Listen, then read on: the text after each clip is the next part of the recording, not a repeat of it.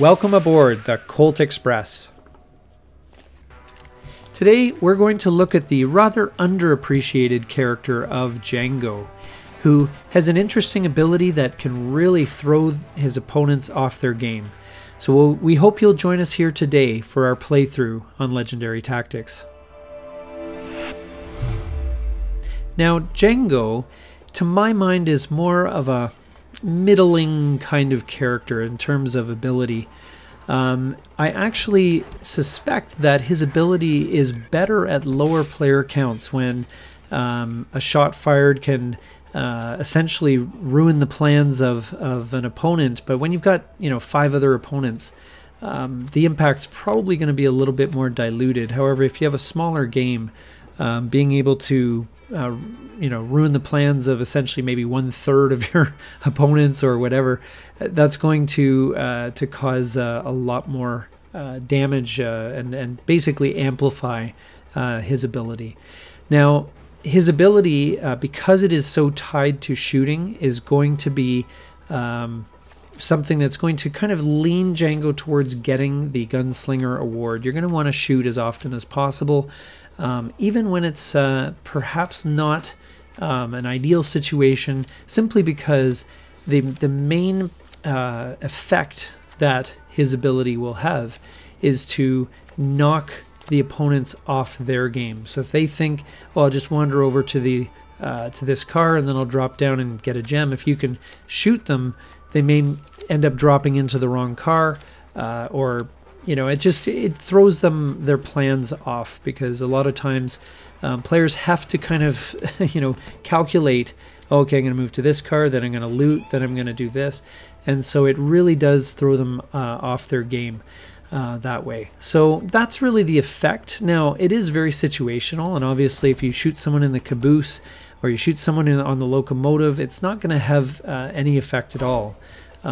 So other than sort of encouraging you through your ability to go for the Gunslinger award, it's not really going to have that much impact. And so in this game, we had 6 players, so a very long train, and a bit of chaos going on, people punching each other, knocking things out of their hands, and there's a bit of back and forth.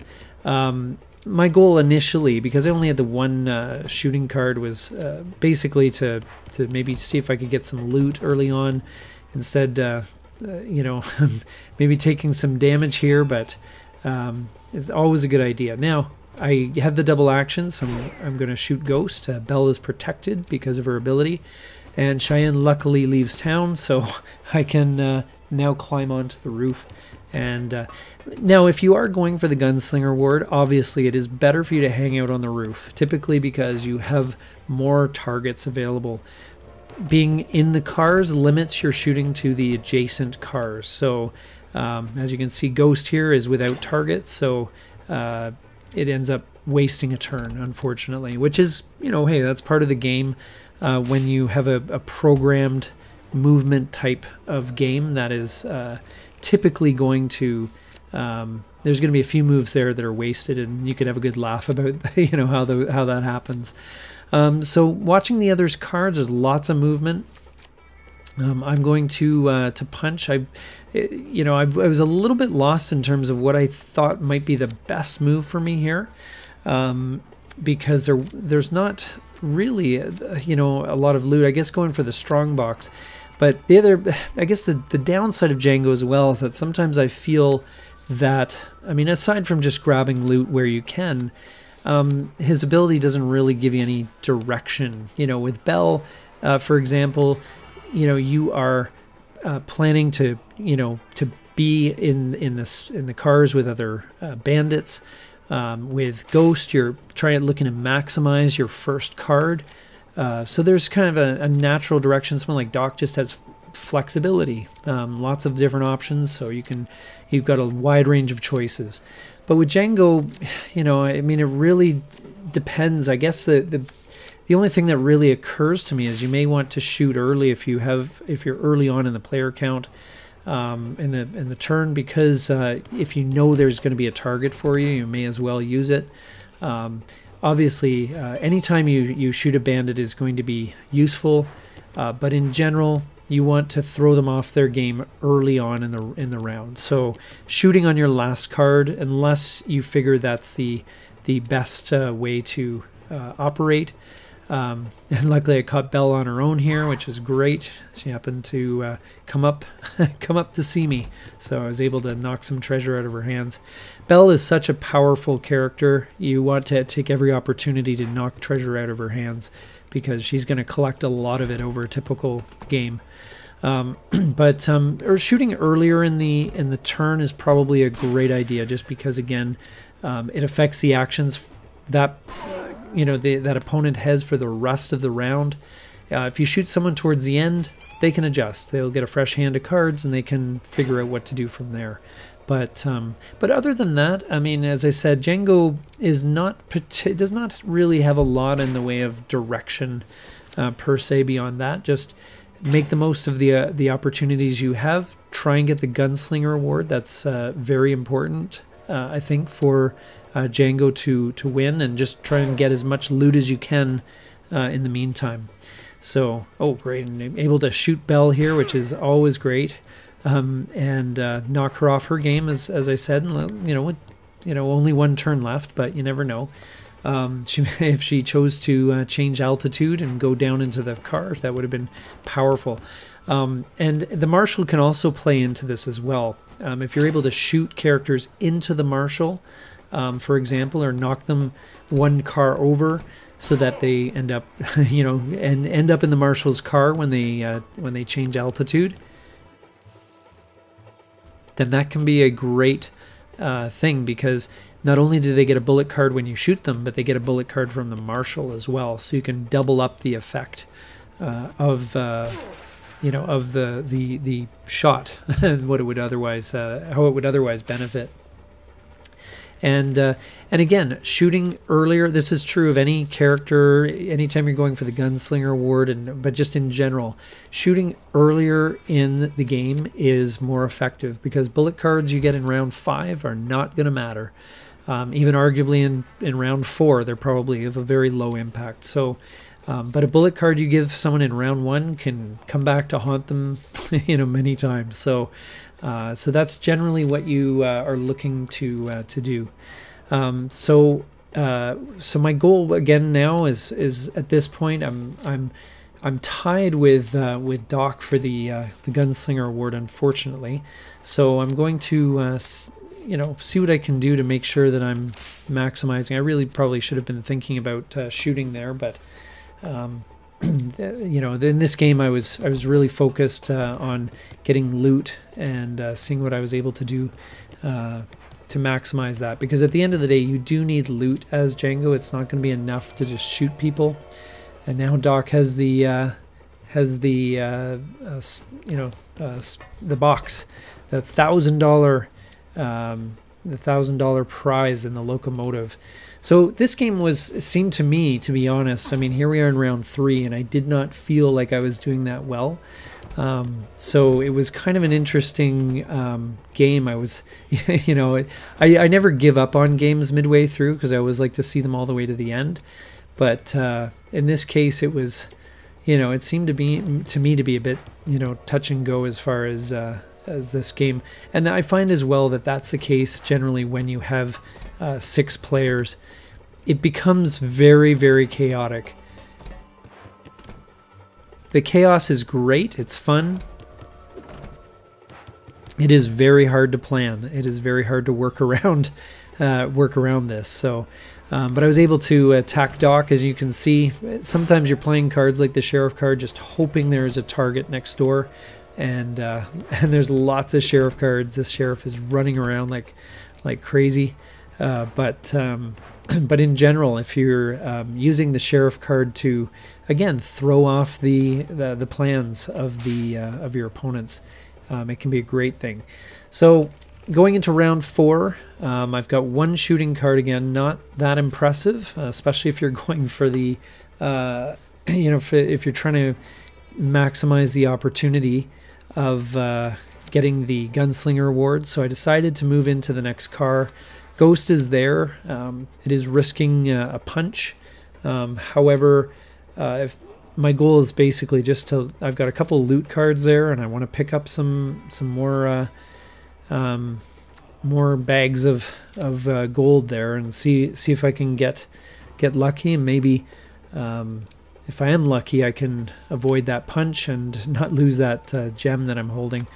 You know, sometimes again you have to go for it. You know, you can't assume that people have the cards they need to disrupt your play. If you walk into a space and you're worried about a punch, hey, they may not have it. They may not choose to use it. There's a bunch of factors there. So sometimes you have to make your move and hope to some extent that it works out. But sometimes you just have to be bold in this game, and even though it may seem counterintuitive. So Doc runs, and I'm going to move into Ghost's space and hopefully don't draw a punch here. The sheriff moves the other way, which is great, because that could have gotten in the way a little bit. And Tuco goes to the roof to hang out with the ladies. I'm going to get a chance to grab some gold, but unfortunately Ghost played it well and knocked that gem out of my hand. So I was really feeling that it was not going that well. I had $1,200, so not bad. Sometimes those you know, money bags can work out. Managed to shoot Ghost into the next car, which is again a good use of Django's effect. Is that if Ghost is planned to punch and then loot, he's going to be really missing out. And he even takes a shot from Tuco through the roof, which is an unintended side effect, but one that I'm quite happy with. Now, unfortunately, I miss out on my looting turn as well because there's nothing there. And the sheriff, the marshal, goes to the empty locomotive. Bell punches the air, and fortunately for me, Ghost cannot shoot. I'm one car too far, and they hit the engine hits the brakes. Everyone jumps ahead one, and we're into round 5 with Doc, the clear winner here, or the one leading. So now he's a little bit far away from me. So I'm just going to look. I've got one loot card. I can grab a gem. No shooting cards. So even though I'm ahead in the you know, the gunslinger award at the moment, it's a bit precarious. I definitely can be threatened by either Tuco or Doc in this case. So not my favored situation in this you know, in this case. But we'll do what we can. We're gonna drop the sheriff card in the tunnel phase. I really like playing the sheriff in the tunnel phase. Actually, something that for me is it's a surprise kind of play. And basically, I punch to defend myself. You know, just in case. Even if I punch the air, it doesn't matter. I can't loot. I can't do anything else. So I might as well just stay defensive, and on the off chance, and this is why I think maybe if you haven't got anything really better to do, punching in the last round of the game is a good idea, because if someone happens to wander into your car, you can punch them and knock a gem or something out of their hands, and that can you know, essentially win you the game, potentially, if it can flip the score around. So we'll see how this pays off. I'm going to grab the jewel. Hopefully Tuco's not going to punch me. I really don't want... hopefully he's just down there to loot, as I am. And we'll hope for the best. Now Belle does what she does best and picks up treasure. So we'll have to see now. Fortunately, Tuco was looking to shoot, probably to go after Ghost. But Ghost...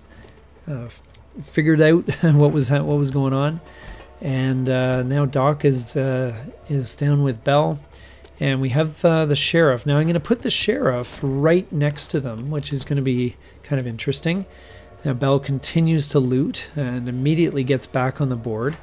Now does take a bit of a hit with the marshal there. Now that really doesn't hurt either of them, but Really great move. Doc punches the store box, the $1,000 prize out of Belle's hands, and I managed to punch Ghost out of there, knocking the jewel out of his hands. Cheyenne punches the air. We're down to the last round here, the last few cards.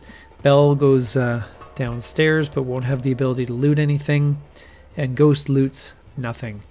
So it's going to be really close. Tuco gets one last shot away, and check that out. We're tied for the Gunslinger Award, and that really could have gone either way because there was a bunch of shots, but luckily no targets.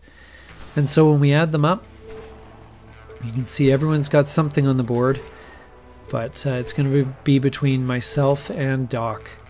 And fortunately, I tied the Gunslinger Award. I get the 1,000 from that, and I am also declared the winner. Pulled ahead at the last second. So hopefully this gave you a bit of a sense of how to use Django's ability and gave you some strategy ideas. Again, I'm not a massive fan of his ability, but I do see its use, and I think it can be great. So thanks for watching. This is Legendary Tactics.